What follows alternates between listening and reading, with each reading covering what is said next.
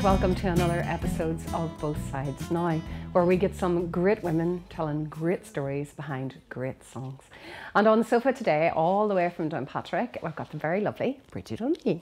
Brigid, you're very welcome to Red Box. Thanks very much, and it's really lovely to be here. Yeah, you know, I'm glad you came, because I'm glad now that people are finding the spark and the creativity, and we talked earlier about confidence, just to put the slap on and get out and let's start doing it all over again. Absolutely, yeah. It's like coming home again, isn't it? How did you find the 2 years in confinement?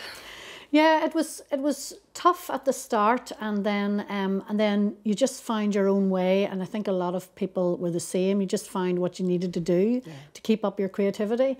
I was finding that the writing left me, which came as a surprise, because I thought, oh, at last I have lots of time to write, and I would sit down and give myself all this lovely space, and it was lovely weather, but I just couldn't really connect with the writing. Yeah. So I think when it first happened, I was very affected by people being completely confined, and I thought, what can you do to help from a music point of view?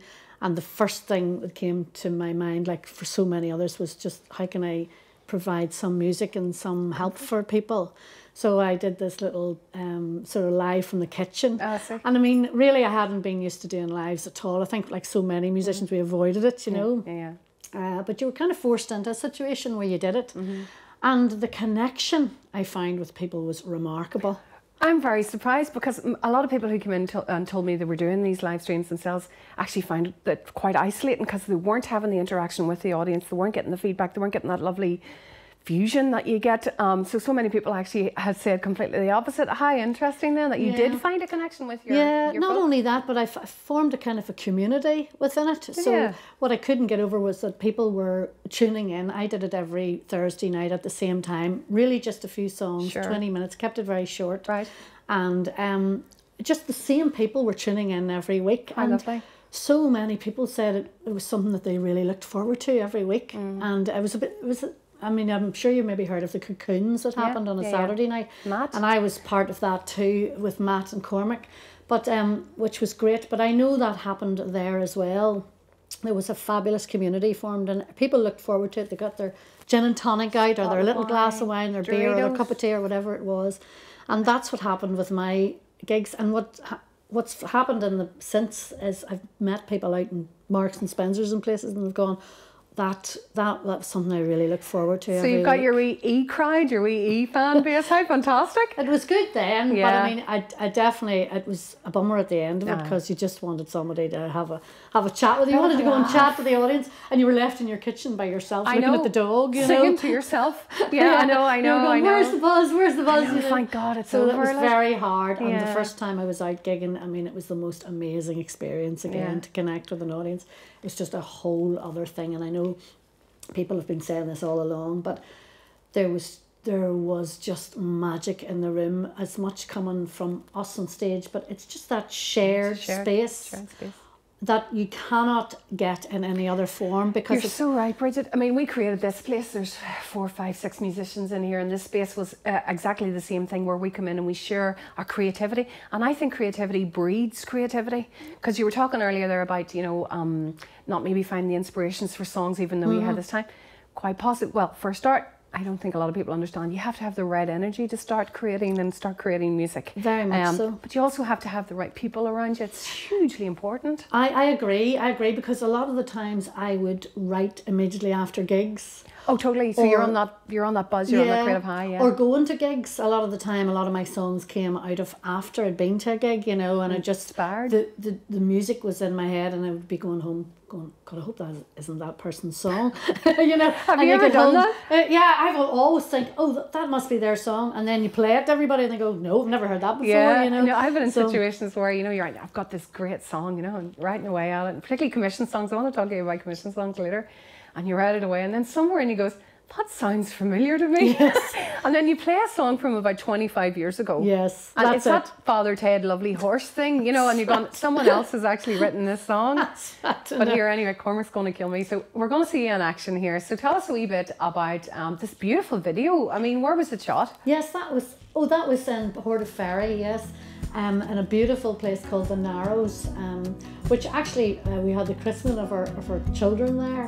So it was really beautiful to return to it. Gorgeously. And a friend of mine let me use her space. They were running at the time. So it was a place that was very, very dear to my heart because it's right on the shores of Strangford Lough. Right. You're literally looking onto Strangford. Could you get better light than that? It's incredible, isn't It's it? a beautiful room, and anyway, you know, that room, and I spent a lot of time doing gigs in that room, having parties in that room. So you're nice and familiar with the space. Yeah. And that's your first album, is it? Or that's your album that you've had out just previously before this one coming? Yes, that's actually that would be the third album I've Yes. made. But Touchstone, from Touchstone, and that's Turn and Face the Sun, Fantastic. which has been used by the government for a campaign for climate change Has this it? year. Yeah. Very good, well done. So it's really nice to see it be used for That's that. brilliant. So we're going to talk about you. I know you've another album there on the sofa format, so we'll talk about that after. Now, I've deliberately not asked you to tell me about this song that you're going to sing today, because I want to be as educated and enthralled as the folks at home will be. So, Brigid, what is your song today and what's your story? Oh, it's called Window Seat. And, Window Seat. Yeah, and I wrote it in response to I thought it would be a lovely idea to write some. I really love old buildings, and initially I was thinking about the buildings of Belfast. Right.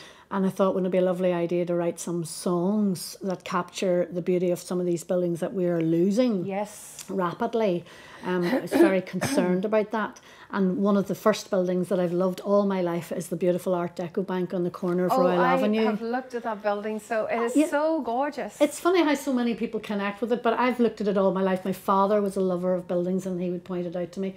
And I thought, right, I'm going to write a song about that. And then I went to the Ulster Architectural Heritage Society because I wanted to collaborate with someone who had the knowledge of buildings, you know. Even though I worked all my life in heritage, you know, I didn't specialise in buildings, it's more in nature conservation. Well, you know I do. Is that right? I'm a project manager, I'm a builder before all of this. Oh, is that right? Yes, so I built I was part of the team that did Waterfront Hall on the Odyssey. Oh my goodness, I didn't know that. So this is really interesting to me. Sorry, I interrupted you. Oh, that's amazing. Sorry, yes, Oh, so it's lovely to hear that. I'm dead keen to hear this. Okay, so I went to them and they said, well, funny enough, we've got this fabulous thing called the Heritage Angel Awards coming up and we're looking for some music for it. Yes. And then we went, oh, ping, this could be bespoke music about songs. So I said I want to bring in some other songwriters, and I worked with the likes of Duke Special and Anthony Toner and Gareth Dunlop to create a suite of songs about Belfast buildings. And then, because the event was such a huge success, it was sold out in the Grand Opera House, they asked me to do it again for the next city they were doing it in, which was Derry, and then we went on to Armagh after that. Okay. And so this song was written about Austin's department store in Derry, which I think I don't know that one now. So. It's a stunning building, Right. and it's very much a very glamorous building. You know, it's very has its space in Derry, which is quite separate from anything else. It's very quirky architecturally. And I thought I might write about the architecture itself. But I was, you know, sometimes when you're writing songs about buildings, you start by doing all the research. You find out, just like I did with Armagh Jail, you find out all the information and the stories behind it, yes. And then I was thinking about all the different stories that people had told me. And some people told me the story about the lift.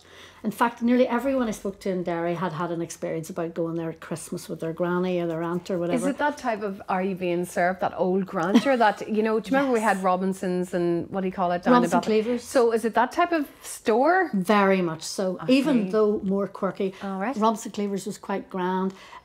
Austin's had a lot of quirky traits to them. One of them being its stairs, which a lot of people talk about, which slightly slope, and everybody talked about running, sort of you fall over it when you're going up the stairs. But the other thing that fascinated me was the lift in it, which got stuck between floors, and there was a very formidable little lady who operated it, and she used to say to everybody, okay, on the count of 3, 1, 2, 3, jump! And everybody had to jump, and that meant the lift took off again, Give it a bit you of know. momentum, yeah. And but it was only when I started to speak to Wendy Austin, who's the presenter. Wendy Austin whose voice we know so well. Yes. Her granny, her grandmother, that was her family, the Austins, and there's a fabulous story about her grandmother, who was called Molly Campbell, and she was a milliner. Right. And she studied her whole trade down in Cavan, and she came up to Derry to get a job. But when she went down to home for Christmas one year, she came back up. She got stuck in the snow, and she came back up a day late, and they sacked her. So she was sitting in a tea room, a bit forlorn and wondering what to do with her life. Yes. When a friend came in and said, you know, they're hiring in Austin's. So she went there and she got a job, and there were 3 brothers, and 2 of the brothers had a notion of her. So no way. Yeah, so they were at a dance once at the Guildhall actually, and the older brother filled her dance card for the night. And when the younger brother, Glover, came up and asked her for a dance, she said, oh, my card is full. And he went up to the band and paid them to play 1 extra song at the end of the night. And they danced and they met and they married. The younger brother then? Yes, from this Glover. one dance? Yeah, so she married. What a wonderful story. She married into the family, and she became this fabulous milliner that everyone craved her beautiful works of art. She used to go to Paris and look at all the designs, and then come home, get all of these materials from market towns, and make her own creations. And they used to be queued around the diamond for her designs, because in those days your hat was your personality, you know. And when Wendy told me that story, I just went, that's it? That's it. Lights out. And so somebody had told me the lift, somebody had told me, and then everybody talked about the window seat at the top, where you got these views of the whole of Derry, you know, basically. And so I just wove all the different elements and into this song. And I think the thing that really came to me was that whole concept of the lift getting stuck between floors. Because as in life? I just thought that's so like what it's like to be an artist. Yeah, and COVID has happened since. Yes, you're absolutely right. But to me, being an artist, I think you take these great leaps and you're so delighted with how everything's going, and you think, I've got this. And the next thing, you're stuck again. Well, I'm speaking from personal experience. No, everyone comes in and tells us the same story. There's a commonality between creative people with when the ups are ups and the downs are downs, and this constant self-doubt, this constant, is this good enough? Am I good enough? It's you know, so true. and it runs through, and we've had all walks of life through these doors, and you know, everybody says the same thing, and how it's sort of this cathartic mental health nearly expression of how you're feeling, and you know, so it is like another arm to your whole, you know, mental health, isn't it really? So of course there are going to be ups when you're doing well and everything else. And then a long time ago I learned not to listen to all the stuff going on around me, because if you were to listen to all the social media and stuff, everybody's doing great and you're just rubbish. But you know, and I know that's not the crack at all. You know, I mean, everybody's just on the same bus. You know, and they're trying to get to the same places. And I completely concur with what you're saying there. And I think above all, you've got to keep jumping on the left to make it start again. And that's how it goes up instead of down. Right, always that's moving a fantastic story. You take it away, and I'm going to enjoy this no end.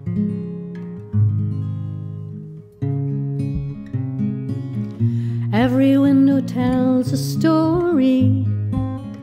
Every story needs someone who's gonna survive. You're gonna share in that glory. Once you found your way and you're on the inside, you thought you had nothing, but you'd studied your craft and you carry your trade, stitching all of those colors to fashion something only you could have made. Take the elevator and don't mind if it stops between floors. All the greatest views are built on dreams like mine and yours. Meet me on the top floor, I'll be waiting there for you. Meet me on the top floor, I know you can make it too. Sitting on the window seat, world at your feet. Can you conquer this city? Working all those shapes into your design. You fasten flowers so pretty. You're stealing all those hearts. you're stealing mine. I always knew you had something, that cutting edge you'd never lose, like a diamond that glitters. It's made of something that will always cut through. Take the elevator, don't mind if it stops between floors. All the greatest views are built on dreams like mine and yours. Meet me on the top floor, I'll be waiting there for you. Meet me on the top floor, I know you can make it too. Meet me on the top floor, I'll be waiting there for you. Meet me on the top floor, I know you can make it too. Sitting on the window seat, world at your feet. Sitting on the window seat, world at your feet. Sitting on the window seat, world at your feet.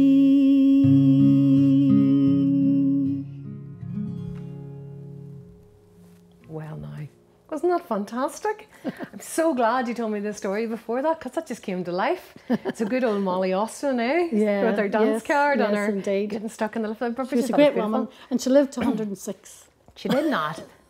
Yeah. Actually, she had beautiful hats too. She was when a she was fantastic woman, yeah. Yeah. So big thanks to Wendy Austin for sharing her story with me. Absolutely. And then the albums you have beside you then, so that's about different buildings then, just throughout Belfast. And I actually got, I entered in for an award with the British Council and for their UK China Festival of Contemporary Art.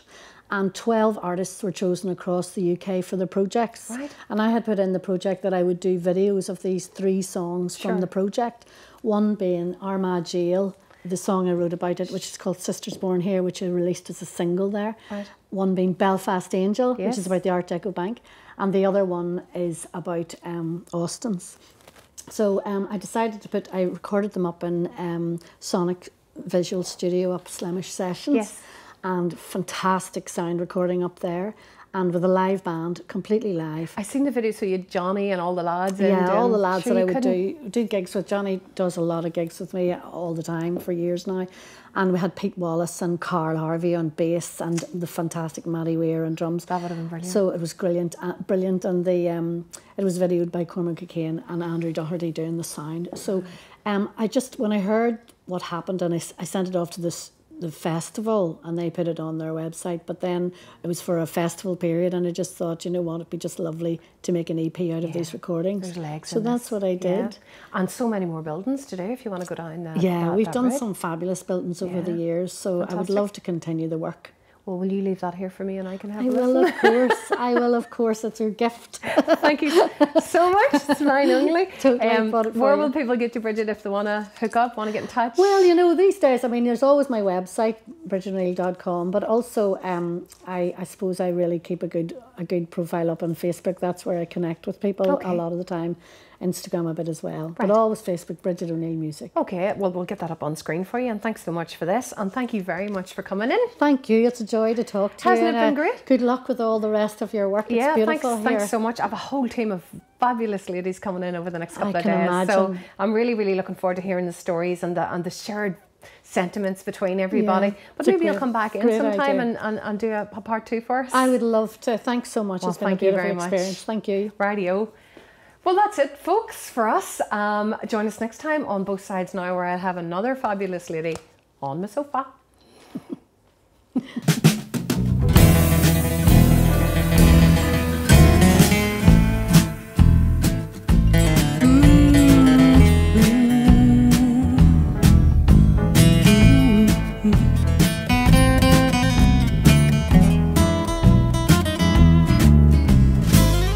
Hello, my little friend, take it all away. release the tension.